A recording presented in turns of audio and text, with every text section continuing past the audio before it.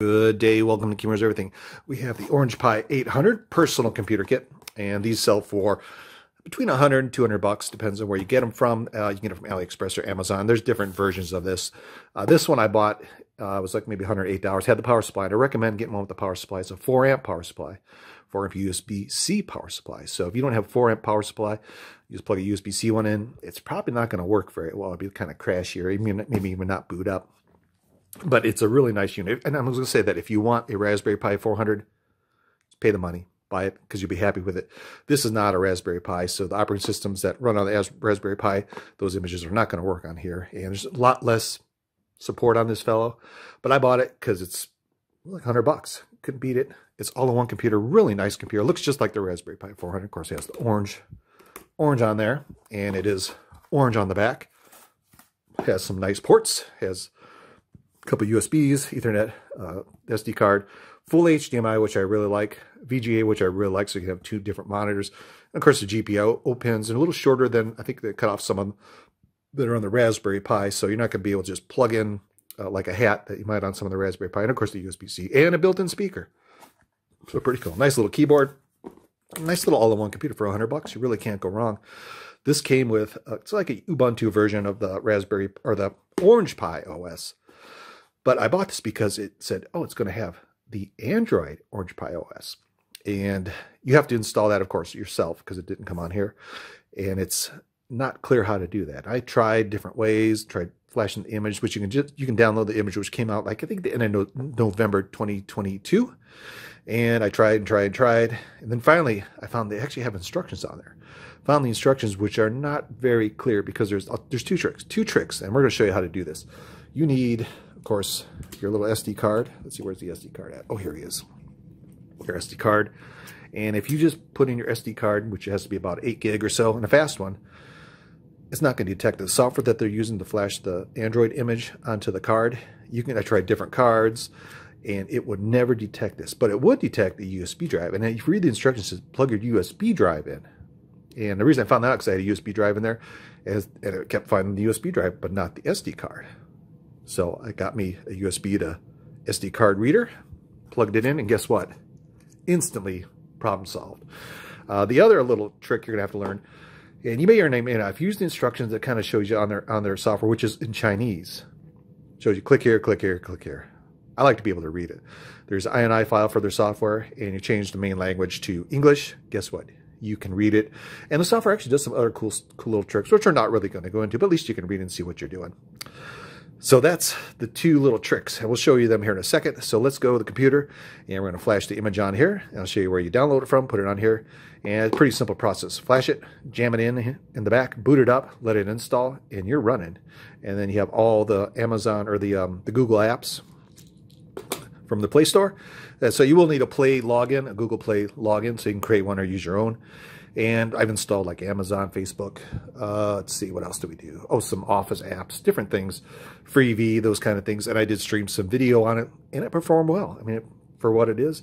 If you like Android, you're probably gonna like doing that. I think if you're gonna use Android as a like main desktop, you're gonna kind of be a little disappointed because it's more for phones. And it works fine, plays fine. Kind of neat to look at, but I kind of prefer the Ubuntu version or any one of the Linux-y versions, because it's got more apps, more fun stuff. It's more desktop-y, but all in all, the Android 12 that you can get from the OrangePi OS works well. Like I said, all the apps work, the store works. I didn't have any problems with it. So let's go to the computer. Now let's go to the computer and install it. Okay, go to orangepi.org, and we're going to download the tools to install and the operating system. And so find the OrangePi 800, there it is. And there's a little download over here to download. And there's 3 things you're probably going to want. You're going to want the OrangePi OS Droid, the user manual, good to read because it shows you how to do some installs on Linux and Android, and the official tools, very critical. So download the OS, which is it's actually on a Google Drive, kind of strange. It's about 2 gig. And download the manual if you want that. I suggest you get that and see the manual there. And then the official tools, very critical. And if you want the Android tool. So let those download. They'll be in a zip file, so you want to unzip them. And then one thing you want to do, you put in your SD card. You're going to format it. Make sure you format the card first in FAT. And I'm just going to use the SD formatter tool. You can download that off the internet. You can format it with anything you like, though. Yeah. I'm just going to do a quick format.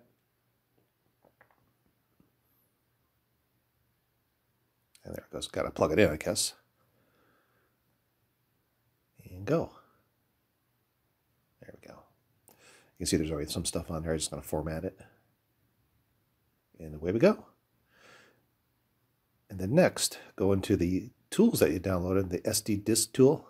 That's the tool you use to write the image. And I already extract it. There it is. And if you look, there's a config.ini file. Open that up, and you'll see by default the default language is Chinese. I already changed it to English. But see, I put English in here, english.ini. I changed it from Chinese to English. Otherwise, it's going to be in Chinese.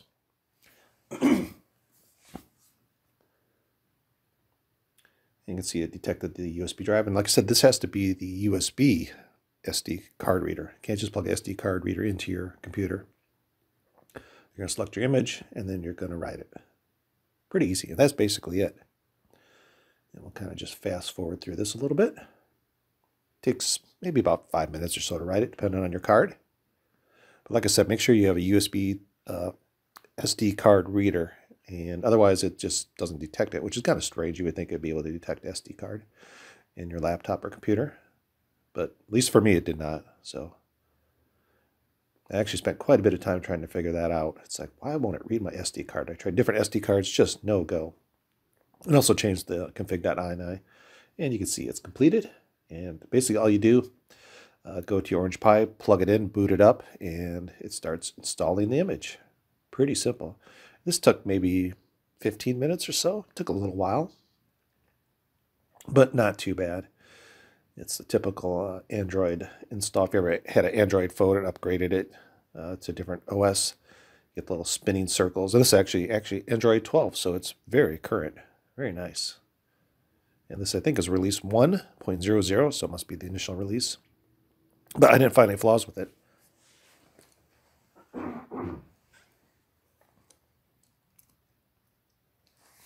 So let's let that finish up. And away we go. It's almost done, and we're done. And when it gets to this point here, you just take out your SD card, and it boots up. You can see I just opened up a couple apps. Actually, I installed a few things. Google Play Store works fine. Let's see, let's try the internet. I think this would be great just like on a TV set because the screen is pretty big, and I changed the resolution as high as I could. And you can see it's still quite large. You gotta remember, Android's made for tablets and cell phones, that kind of thing. So as a desktop, is it okay? Yeah, it works. It is awkward the way you do flip between windows and stuff like that. And some of the windows have a little X in the right-hand corner to close things. Doesn't always work. But you can see YouTube works fine. Trying to get to my website. Let's see what's going on here. And I already connected to the Wi-Fi. You can do it through the Ethernet port, whichever way you want. There it is. So that all works great. And we'll start a little video really quick. And what you want to do is go in the settings. You can change the sound to come out your HDMI port. You can see there's a nice TikTok ad. Very nice of them. Here's a video I did. That all works fine. I did put other apps on there. I put some Office stuff. I put, what else did I put? I think I put Amazon, a few other things on here. Just to do some quick testing. But it's really nice that the Play Store just works. Very simple. Of course, you have to have a Google account. It's nice and quick. There's the Play Store. See, I'm already logged in. So that's fine. Yeah, if you like Android, you're going to like this because this is what it is. This will make a very nice desktop for Android. You know, put on Google Earth, and that works fine. A little lagging occasionally, nothing terrible. I do like that it's a 6-core processor, so that kind of sure helps quite a bit. But all in all, very, very nice. Let's kind of zoom in. Let's go to Australia.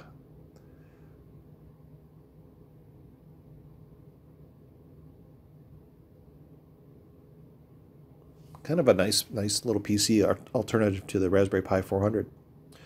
But like I said earlier, if you want a Raspberry Pi 400, buy a Raspberry Pi 400. But all in all, I think this is very, very nice. Works well. There's the Orange Pi. There you have it. Orange Pi 800. Like I said, just a little over $100 for one with the power supply. Not a bad deal. I think it's a really good, fun little computer. If you're looking for a Raspberry Pi, buy the Raspberry Pi. Buy the Raspberry Pi 400. Don't get this, because I think you'll be kind of upset. There's not as much support, not as many operating systems tweaked for this guy.